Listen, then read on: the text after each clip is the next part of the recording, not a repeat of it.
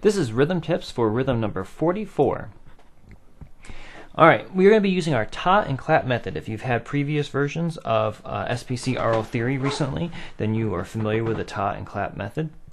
And if you haven't, then I'm going to explain it right now. It's kind of complicated to jump into with these more advanced rhythms. It's something that uses tas and claps with a set of rules, and it allows us to, for simple rhythms, it's a little bit more complicated than it needs to be, but if we learn this method throughout, it makes the very, very complicated rhythms much easier to do. It makes them just as easy, it makes very hard rhythms, basically, when we figure them out, just as easy as what we think of as simple rhythms at the beginning of the text. Alright, so the first rule is that we ta or clap to account for every beat. Okay, every beat is accounted for with either a ta or a clap. The second rule is that we never initiate a ta and clap at the same time. We will never go ta. We'll never do them both at the exact same time starting off. And then the third one has to do with asking the question of, is the beat divided? So if the beat is divided, then we have to ask ourselves, what is the smallest note value used within that beat? Note or rhythmic value, I should say, within that beat. Whatever the smallest rhythmic value is, we need to account for every rhythmic value event of that small duration with either a ta or a clap. On this one, I'm going to go through line 1 with you, and since this is the first one of Aural Theory 3, I'm also going to go through line 3 with you using the ta and clap method. You are responsible for performing lines 1, 2, 3, and all the other lines on this page with the ta and clap method, preferably. I think of the ta and clap method as the fourth level of knowing a rhythm. The first level of knowing a rhythm is knowing what these notes are. That's a half note. Those are 16th notes. That's a dotted quarter. The second level of knowing the rhythm is kind of realizing this is longer and this is shorter, and this is longer than this but shorter than this, and this is longer than that a little bit, and kind of guessing it through. The third level of knowing the rhythm is being able to perform it accurately with a good sense of steady pulse, which is what we want for performance. And then the fourth level of really knowing a rhythm is being able to do it with this ta and clap method, and so it's actually like one beyond even the standard performance level. It also is a good method for students that have trouble with rhythm to be able to figure it out and do it well as for teachers to be able to see what's going on in a student's head if they are having trouble with a rhythm. So let's use those rules to look at line 1. Line 1, we have a quarter or a half note going on, and we have our first beat. And we ask ourselves, is this, and we're going to ta on that note because it's not a rest, and we need to ta at the start of the beat. We ask ourselves, is this beat 1 divided? The answer is no, it's not divided.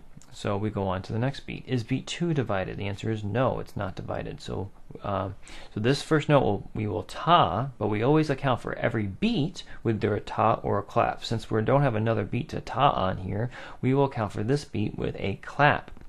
So we will ta and hold this note through, and when beat 2 comes around, we'll clap while we're holding this note out with our voice. Beat 3, is the beat divided? Yes, it is. What's the smallest rhythmic note value used within beat 3? The smallest note value is a 16th note. How many 16th notes are in a quarter note? There are 4.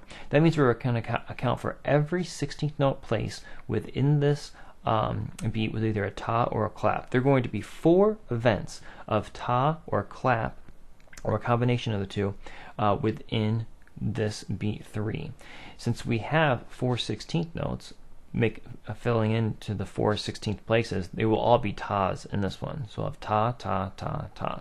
Is this beat divided? The answer is no, so we'll just ta at the beginning of that note and go all the way through. Is this beat divided? Yes, it is. What's the smallest note value? 16th note. There are 4 16th notes in a quarter. There are going to be 4 ta or clap events happening here. They're all notes, so they're all going to be tas. Ta, ta, ta, ta.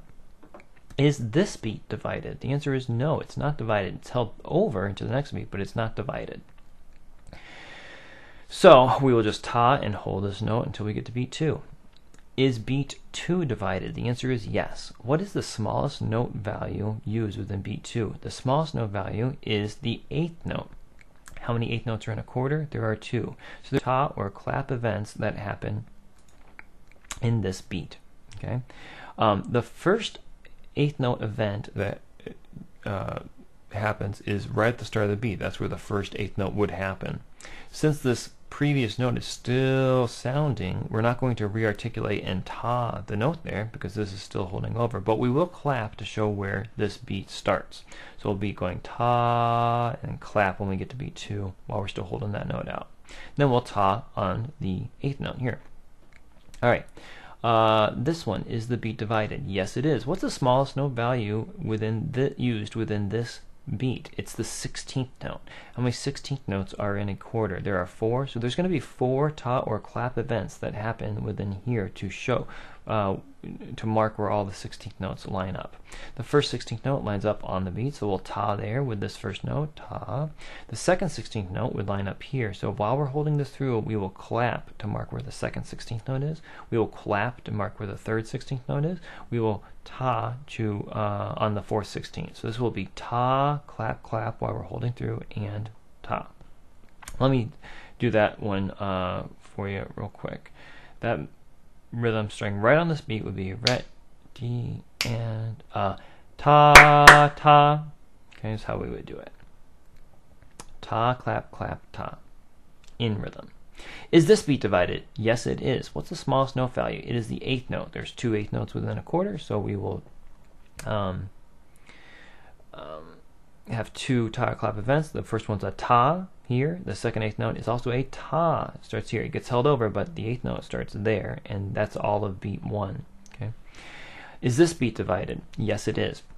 What's the smallest note value that occurs in this beat right here? It's the 16th note. There are 4 16th notes in a quarter, so we're going to have 4 ta clap events here. The first 16th note event happens on the start of the beat. This note's still being held over through, so we still hold the note through. But we'll clap to mark where this beat starts. The second 16th note holds right here. We will clap to show where that beat happens, and we're still holding this note through. And then the third 16th note happens here, we'll ta. Fourth 16th note happens here, we'll ta. So this quarter note right here takes up part of beat 1, and it takes up the first 2 16th note events of this beat right here. Okay. So let us do all of line 1, and then we'll talk about line 3. Here is our quarter note pulse. It's important for this to be steady. It does not need to be fast. It can be even much slower than this if you like. You can also have a metronome going on in the background if you prefer that as well. Let's think of what eighth notes sound like. Jun, jun, jun, jun, jun, 16ths. Jun, jun, jun, jun, jun, jun, jun, jun. Here we go.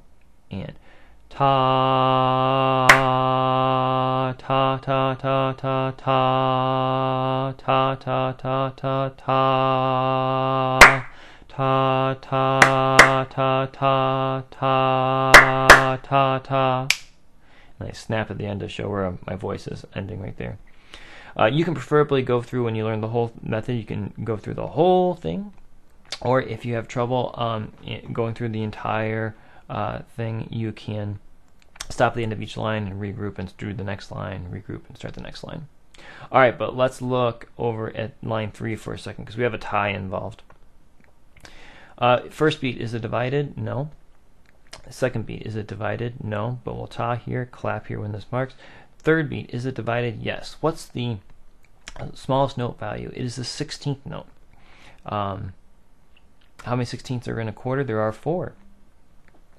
And we're going to have 4 ta or clap events happen in this beat. The first one we would normally ta on because that's the beginning of the beat and there's a note right there.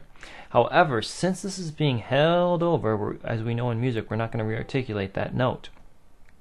So, but our rules say that we have to ta or clap to show every single beat. Since we're not taing here, we will clap to show the beginning of this beat 3. Okay, so the first 16th note event and the beginning of this beat is a clap with this note still being held over. The second 16th note beat happens here. We will clap there, note being held over still. Third 16th note beat happens here. We will clap there. And the fourth 16th note beat we will ta on. So I'm just going to do just this beginning, these first 3 beats right here. I'm not going to do the whole line because you can figure out the rest from my instructions I gave before. But this is how the first 3 beats would go. Here's our steady quarter note pulse. Eighth notes are jun, jun, jun. 16ths are jun, jun, jun, jun, jun, jun, jun, jun. Here we go. And ta, ta. And that's it. That's how you do it.